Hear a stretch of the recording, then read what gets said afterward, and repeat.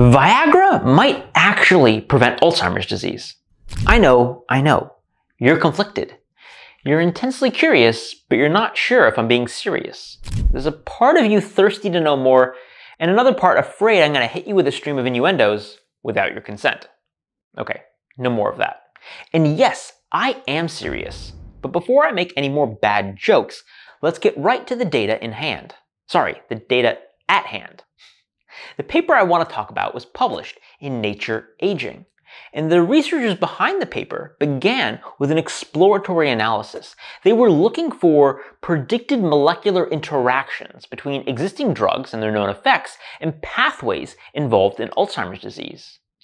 And one drug, sildenafil, also called Viagra, stood up. Darn it, Viagra stood out. It stood out among the other drugs. But before I get to how Viagra might actually prevent Alzheimer's disease, and it's pretty fascinating science, let me slow down and engage in a little foreplay, because I want to tell you the story about how this blockbuster drug came to be. There's a relevant point to make. In the late 1980s and early 1990s, scientists at Pfizer were working on a compound called sildenafil, also called Viagra. The goal was to treat angina, a type of chest pain caused by reduced blood flow to the heart. They hoped that the drug would relax blood vessels, improve circulation, and reduce the symptoms of cardiovascular disease, this angina pain. Sildenafil works by inhibiting an enzyme called phosphodiesterase 5, or PDE5 for short, which breaks down a compound called cGMP, which is a molecule involved in blood vessel relaxation.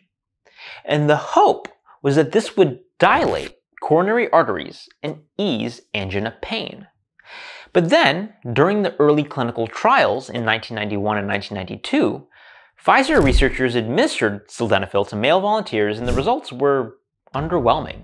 The drug didn't significantly improve angina. However, something else happened. A lot of the participants weren't giving the leftover medication back at the end of the trial. Some were even hoarding it. And the researchers were confused and wanted to know why. Why are the participants not giving this drug, which doesn't even work, back? One thing led to another, and in 1998, the US FDA approved Viagra as the first oral treatment for erectile dysfunction. The point of the story, the moral of the story, is sometimes molecules, drugs or otherwise, have unexpected effects, unexpected benefits, be that on the heart, the genitals, or the brain.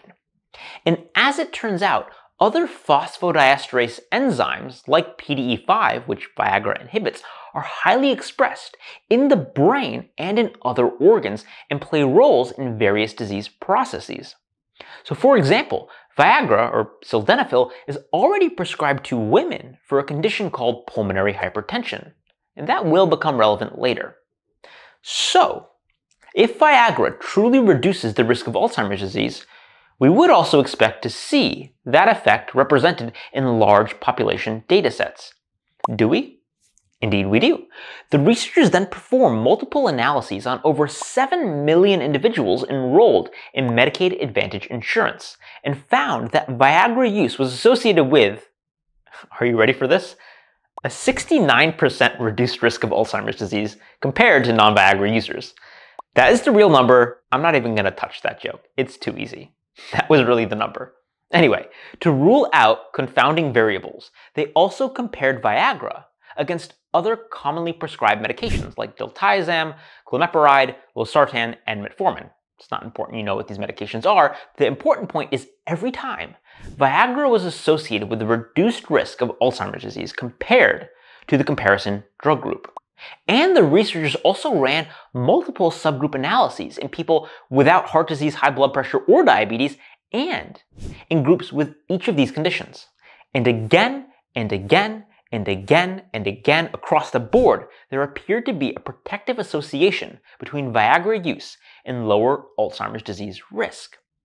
The consistency of these findings and the replication across multiple subgroups and the size of the risk reduction, that's 69%, and yes, size does matter, all point to results that are not only striking, but potentially generalizable. So, before we see if this actually generalizes even to women, how does it work? Given Viagra's primary use, one might assume the protective effects come from improved vascular health or change in vascular tone.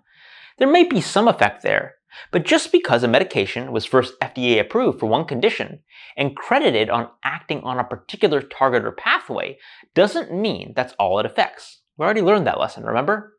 And interestingly, in their network analyses, the researchers found a hint that Viagra could inhibit a protein called glycogen synthase kinase 3 beta, or GSK3 beta. It's kind of poorly named, but GSK3 beta plays a role in Alzheimer's disease. It modifies tau proteins, contributing to the formation of phosphor-tau neurofibrillary tangles, which are central to Alzheimer's pathophysiology. They choke the brain, they choke neurons. They are core to Alzheimer's disease. So in short, more GSK3 beta activity can help drive Alzheimer's disease pathology, neurofibrillary tau tangles, and the researchers found that Viagra actually inhibited this GSK3 beta enzyme in a pro-inflammatory context, providing a plausible biological mechanism to explain Viagra's association with reduced Alzheimer's risk.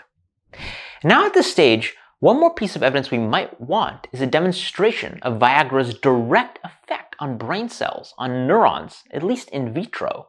So to explore this, the researchers derived neurons from patients with Alzheimer's disease and treated them with sildenafil, Viagra, in a dish. And the one molecular marker they were really interested in was phosphor-tau 181, a marker of this Alzheimer's disease pathology, the neurofibrillary tangles we talked about. And impressively, Viagra treatment significantly reduced phosphor-tau 181 levels in these Alzheimer's-derived neurons. That's really interesting. The takeaway here is there is now a clear relationship between Viagra use and lower Alzheimer's disease risk, plus a biological pathway that could explain this effect and actually direct evidence that Viagra does reduce the formation of a core neuropathology, phosphor-tau, of Alzheimer's disease. And guess what? This is not just for men. As I mentioned earlier, a compound can have many uses, and while Viagra is best known for treating erectile dysfunction, in men, the same medication can be used off-label for other conditions, including pulmonary hypertension in women. So what this provided was actually a population, a pool of women to study the effects of sildenafil, commonly known as Viagra, on Alzheimer's disease risk. So the question, does Viagra protect against Alzheimer's disease risk in women as well as men? And in short, the answer is yeah, it appears so. Admittedly, the overall reduction in Alzheimer's disease risk was smaller in women than men. It's not clear whether this represents a true sex difference or if it's simply an artifact of the smaller sample size for women as compared to men and the fact that lower doses of sildenafil, the medication, are typically given to women for pulmonary hypertension as compared to men for erectile dysfunction. So time and more data will tell. But wrapping up, where does all this leave us? We now have large-scale population data, biological plausibility, and direct evidence at a cellular level, all pointing towards a surprising conclusion. Viagra may do more than improve blood flow below the belt. It also might protect the brain. Of course, we will need randomized controlled trials to confirm causality, but in the meantime, the science is raising. It's raising eyebrows. Get your head out of the gutter. Anyway, I hope you found this interesting. Stay curious.